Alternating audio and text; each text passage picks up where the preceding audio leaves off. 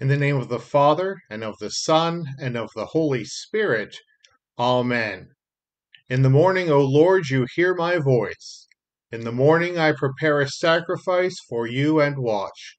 My mouth is filled with your praise, and with your glory all the day. O Lord, open my lips, and my mouth will declare your praise.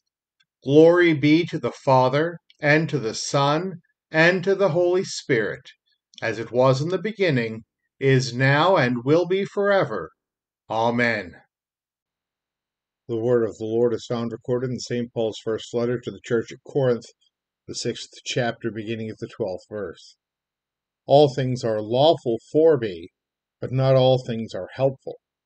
All things are lawful for me, but I will not be enslaved by anything. Food is meant for the stomach, and the stomach for food, and God will destroy both one and the other. The body is not meant for sexual immorality, but for the Lord, and the Lord for the body. And God raised the Lord, and will also raise us up by his power. Do you not know that your bodies are members of Christ? Shall I then take the members of Christ and make them members of a prostitute? Never. Or do you not know that he who is joined to a prostitute becomes one body with her? For as it is written, the two will become one flesh. But he who is joined to the Lord becomes one spirit with him. Flee from sexual immorality. Every other sin a person commits is outside the body, but the sexually immoral person sins against his own body. Or do you not know that your body is a temple of the Holy Spirit within you, whom you have from God?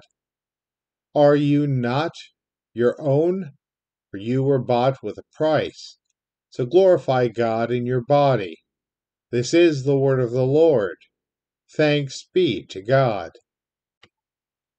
The Holy Gospel is found recorded in the Gospel of St. Luke, the 15th chapter, beginning at the 11th verse.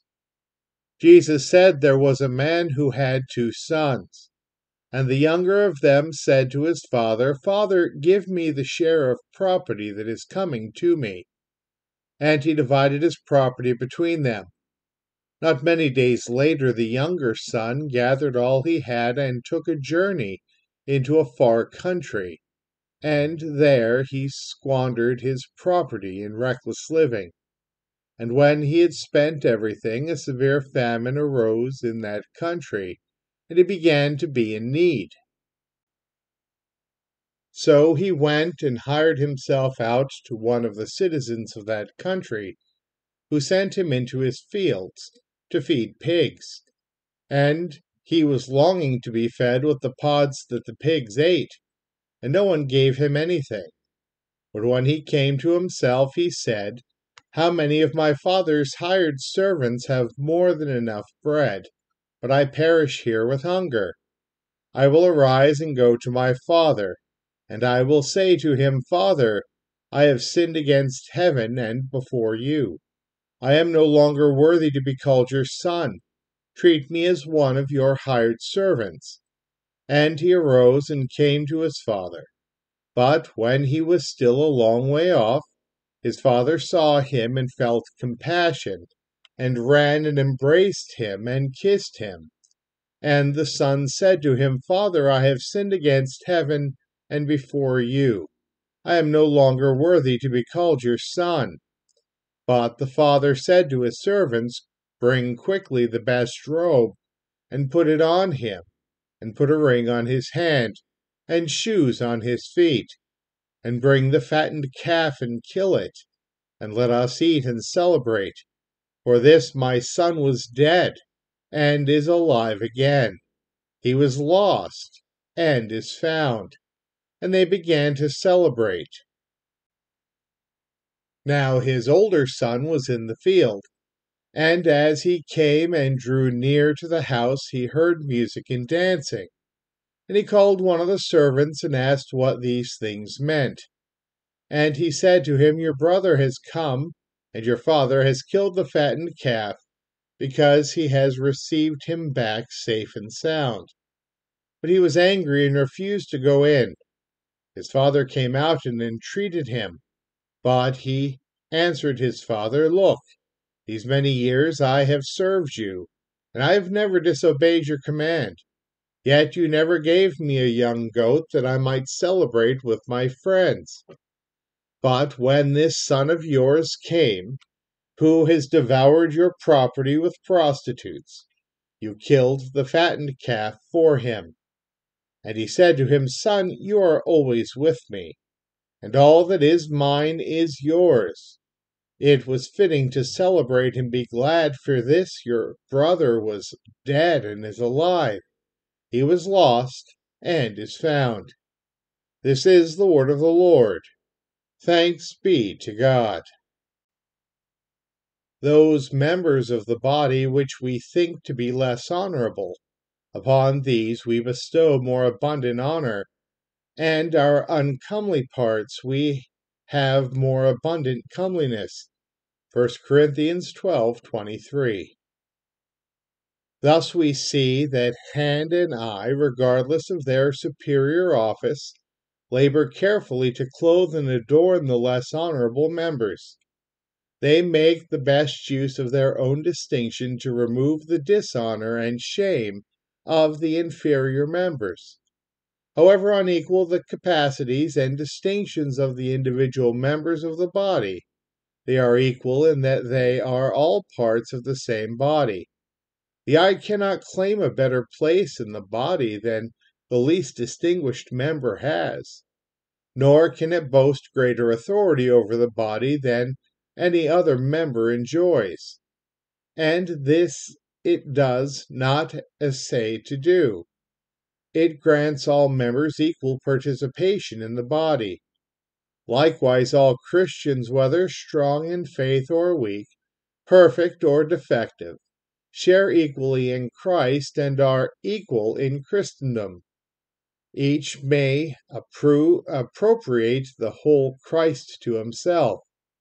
I may boast as much in Christ as Peter, nor do I envy Peter because he is a more distinguished member of the Christian church than I. On the other hand, he does not despise me for being a less honored member. I am a part of the same body to which he belongs, and I possess Christ as well as he does.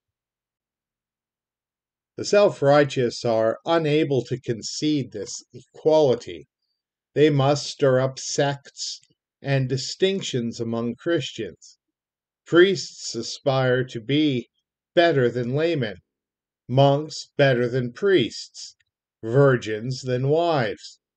The diligent in praying and fasting would be better than the laborer, and they who lead austere lives more righteous than they of ordinary life.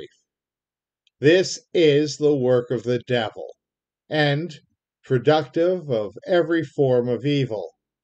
Under such conditions, faith and love are subverted. The unlearned are deluded and led away from faith to works and orders. Inequality is everywhere. The ecclesiasts desire to sit in high places, to receive all honor, to have their feet kissed, and will honor and respect none but themselves. All this is opposed to Christ's doctrine in our text. In the members we daily bear about with us, God has described the law of love in a forcible manner. The Christian should act in a way to profit not himself but others, and have a sincere interest in them.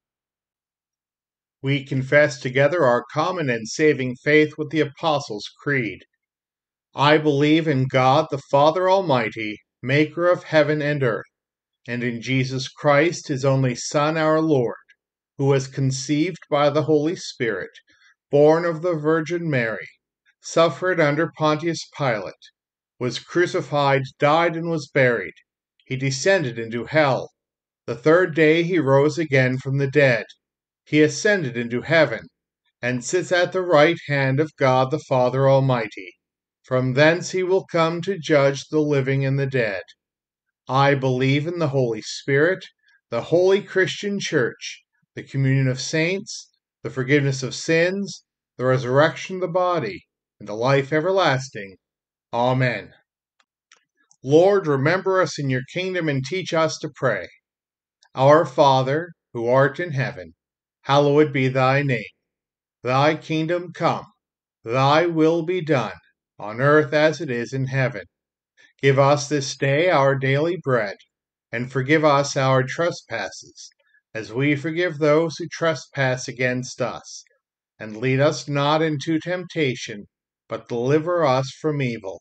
For thine is the kingdom, and the power, and the glory, forever and ever. Amen. Almighty God, merciful Father, who created and completed all things, on this day when the work of our calling begins anew, we implore you to create its beginning, direct its continuance, and bless its end, that our doings may be preserved from sin, our life sanctified, and our work this day be well-pleasing to you. Through Jesus Christ our Lord. Amen. I thank you, my heavenly Father, through Jesus Christ, your dear Son, that you have kept me this night from all harm and danger. And I pray that you would keep me this day also from sin and every evil, that all my doings and life may please you. For into your hands I commend myself, my body and soul and all things. Let your holy angel be with me, that the evil foe may have no power over me. Amen. Let us bless the Lord. Thanks be to God.